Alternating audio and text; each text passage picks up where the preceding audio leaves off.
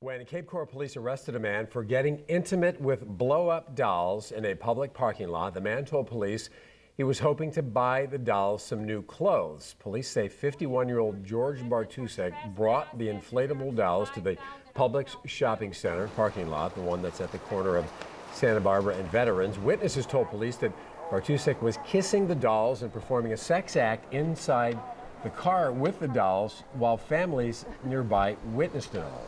And now this case is making national news. Even Tonight Show host Jay Leno could not resist taking a shot at Bartusek. Here's what Leno had to say about the incident during his monologue last night.